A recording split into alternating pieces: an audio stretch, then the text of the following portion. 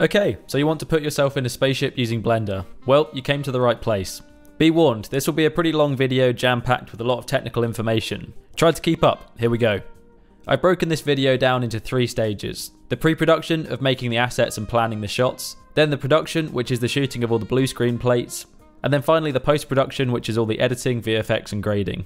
A quick self-plug before we get stuck in. All of the project files from the video are available on my Patreon. With that you get all of the assets that I specifically modelled and textured for this video, along with all of the animated Blender files with the simulations, and my nuke scripts for the compositing as well. Consider checking it out, there's some cool stuff in there and it really helps to support what I do. On with the video! First things first, before you start filming yourself to go inside of a spaceship, you need to know what it's going to look like. If you're going to be pressing buttons, you need to know where they are and what they do. You get the idea.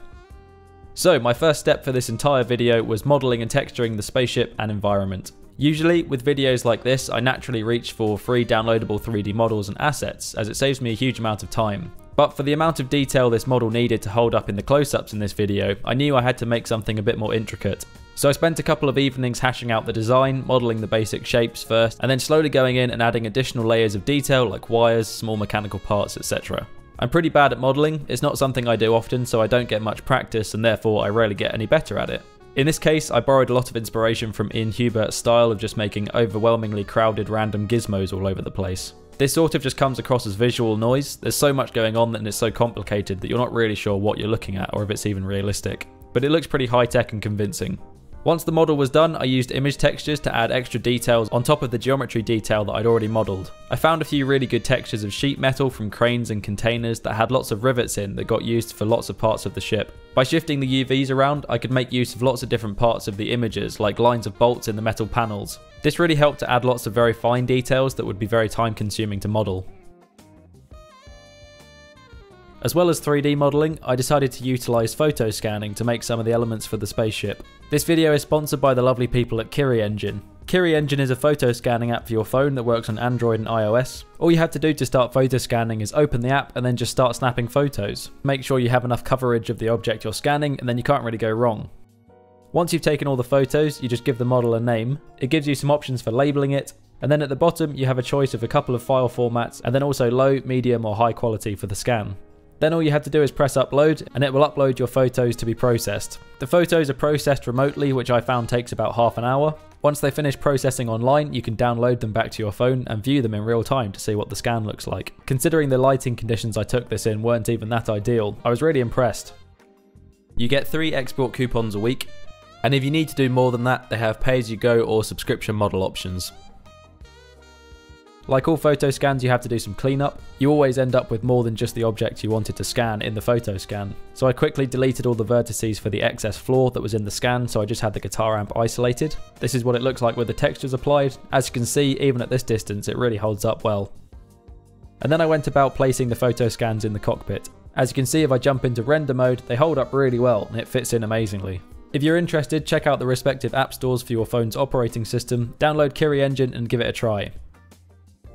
With the finished model of the ship and the platform, I was ready to start planning out my shots. Like most of my videos, by the time I get around to roughing out the cameras, I already have an idea of how I want the shots to be. I almost edit the video in my head before I've done any filming or animating. I use this approach in place of storyboards, and that's mostly just because I'm terrible at drawing. With the master scene saved of the ship and the environment, I go in and create a camera for each angle that I want to cover in the film. In this case I had about 8 or 9 different camera angles that I lined up. Then once all of the cameras were in place, I did a viewport render of 1 frame through each of them and brought that into Nuke to make a shot list for the filming of the blue screen elements. I laid them all out nicely and then made a note of the CG camera's focal length for each so that I could match this on the lens of my real camera. I then exported this from Nuke and sent it to my phone so that I could use it as a reference while I was filming.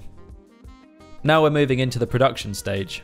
For this, the key points to hit were lighting direction and camera angles. I purposefully lit the CG scene prior to doing any of the live action filming. This way I could light the ship in CG in a way that I thought made it look cool and complemented the model, and from there I can then replicate the lights for real in my living room when I'm filming myself. The only lights I recreated in my living room were the spotlight and the big area light, as they were the main ones in the scene. Then I also used a big softbox to light the blue screen. It's always best to light the screen separately to your subject if you can, and have them far enough away that they don't cast shadows on the screen. Here's a pro tip for lighting green or blue screens. If your camera has this feature, turning on the false color view on your camera or monitor will let you visualize the different light levels much better. The different bands demonstrate which parts of the frame are exposed and at what level. The idea here is to get the green screen to be all one color so it's evenly exposed. If you see lots of bands like this, it means you've got a hotspot and should try to eliminate it if you can. Spending 10 minutes to get this right while shooting will save you hours of work fixing bad keys in roto in post. I chose to use a blue screen over a green screen because blue screens are much better for nighttime scenes. They cast less bounce light as it's a darker colour, and also blue is much closer to the environment ambient lighting colour as it's nighttime, so you have less work to do with despilling the footage and compositing. You can still use a green screen if you don't have both. I bought a relatively cheap reversible green and blue screen for about £40 on Amazon just for this video, so I can show you that you don't need any crazy equipment to make this work. With the screen set up in the background, I set up my two lights to mimic the spotlight and the area light in Blender and at the correct angles. I'm referring to the shot list on my phone throughout to make sure that I'm using the correct lenses and the camera is at the right height. Now we're on to the final stage, the post work. This was by far the longest, as you can imagine, but this is where it really starts to come together. The first step was bringing the blue screen shots into Nuke and keying them out. I didn't do anything particularly fancy for these, I just did a couple of keys for the hair and then the rest of my body, and then combined the two, and then used a garbage mat to cut out the rest of the shot.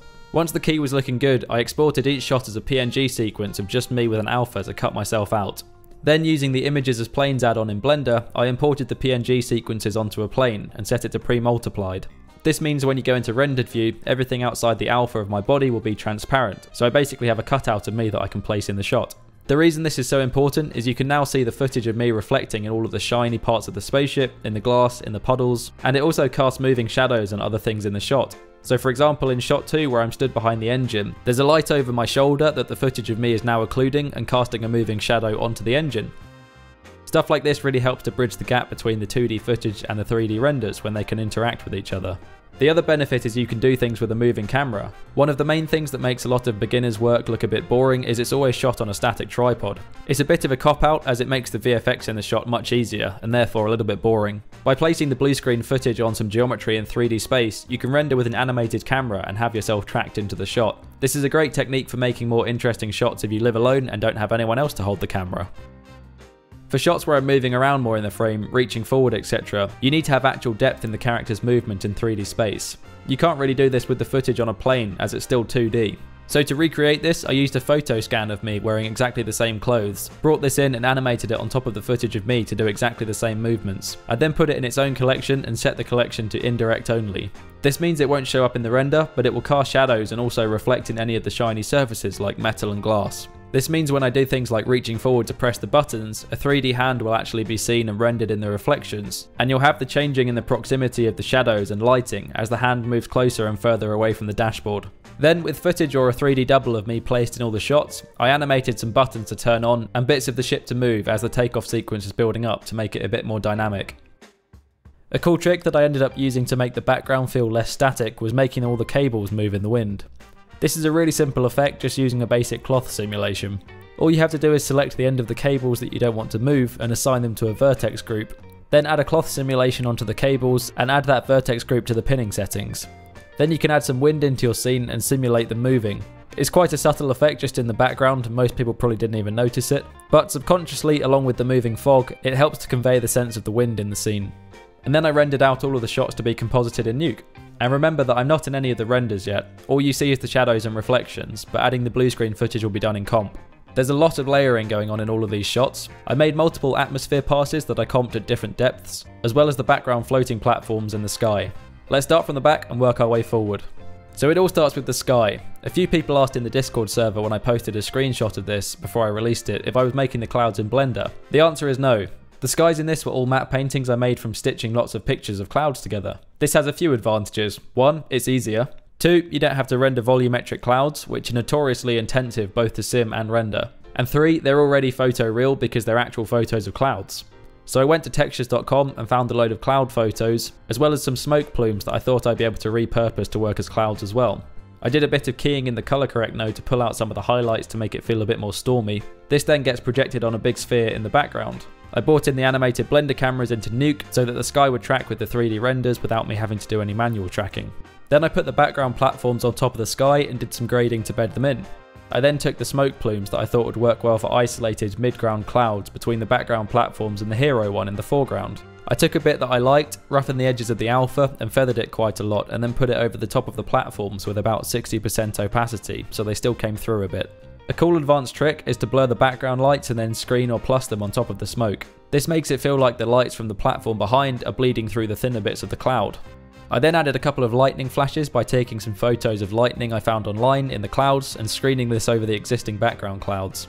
This gives that cool look like the flashes are happening deep in the clouds, but you don't see the actual bolts, just the flash. I animated it on just for a few frames. And then to mimic it on the CG in the foreground, I separated out the glossy pass and linked the keyframes of the grade node to the mix amount of the lightning. That sounds pretty complicated, but all it means is that as the lightning is animated on and off, it will also make the glossy pass of the render brighter just for a few frames by the same amount.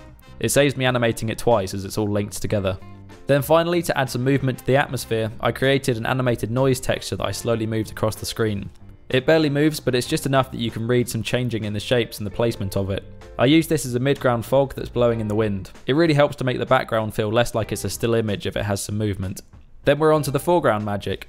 I then used a plane in Nuke in the same place as the one in Blender to place the footage of me in 3D space. Like I said earlier, the cool thing about this is I can do camera moves in 3D space and I'll stick into the scene even though the blue screen was just shot on a tripod.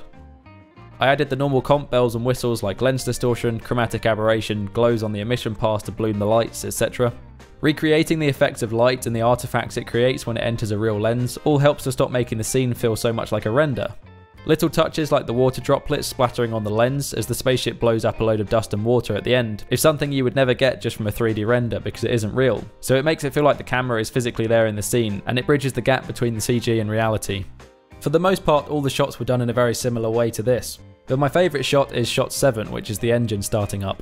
This was a really cool effect. I'm not going to take credit for it. I watched a tutorial on this by a YouTube channel called Sir Floof. I'd recommend watching that video. It's only 3.5 minutes long, and it shows the whole thing in a bit more depth. Essentially, it's just a volumetric shader on a cube. It's done with a gradient texture set to spherical, and then you plug this into a principled BSDF shader to get this look. Using a texture coordinates and mapping node, you can stretch the sphere out to be longer, which gives you this elongated effect. Then you can use a color ramp to add some breakup into the volume. This gives that cool look like there's multiple rings inside of the engine. Then to make it animate, you just run a moving noise texture through it to give the impression that it's moving. I rendered this as its own layer and set the ship as a holdout, which gives you this.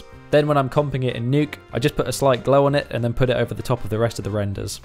I also added some heat haze in Nuke just to give it a bit more punch and make it feel more intense. This is done with a couple of noise textures in a very simple heat haze gizmo. Inside of this there's an eye distort that makes it all move based on the noise texture, and then I'm also using that noise texture to blur the image slightly as well. The combination of the distortion and the blurring gives quite a cool heat haze look, and then to make a mask for where the heat haze was going to appear, I brought in the geometry of the ship from Blender, and then made a custom piece of geometry in Nuke that just fits inside of the engine, and then used the geometry of the ship's engine to cut it out as a holdout. This basically gives me an interactive 3D mask that I can use to define where the heat haze appears in the shot. This is the alpha with the holdout, and if I unplug the ship geometry, this is what it looks like before.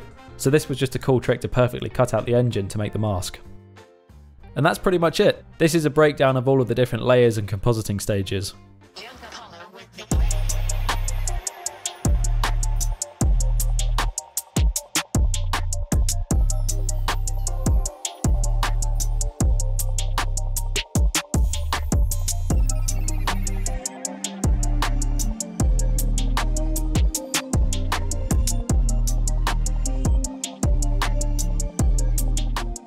So there we go. If you're still interested in putting yourself in a spaceship, hopefully this video will have been quite educational.